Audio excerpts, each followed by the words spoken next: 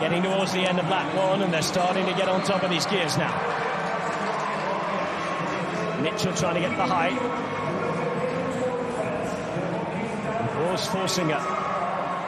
Can she get in front? Here goes Mitchell. 1.5 laps to go. Stolen a march on Mathilde, the Olympic champion, looking to put down a marker. She's got to lead 2 bike lengths. Gros needs to start gaining. 200 meters to go, and she's not gaining yet. Now comes the acceleration. Doesn't really get on terms, though. One last chance, maybe, into the home straight. It's the Olympic champ, the world champ, and Gros gets it. Celebrates in style, winning the Champions League with a final race win in London. On the line, she absolutely nailed that. Lap to go, you thought she's not quite got the legs, but she showed why she is the world champion and our overall series leader. Absolutely brilliant race there by Gros.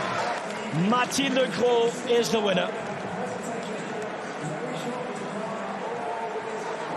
And celebrates winning the Champions League in style.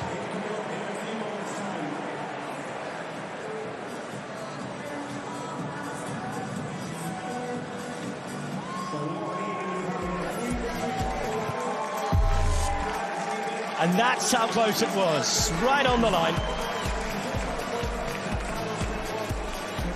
Mitchell getting ahead inside that last lap and a half. But Gros using all of her power. There's the acceleration in the back straight. Just about gets back on level terms around the bend. And then into the home straight. The Canadians, well, they think she's got it. But in the end, it's the Frenchwoman.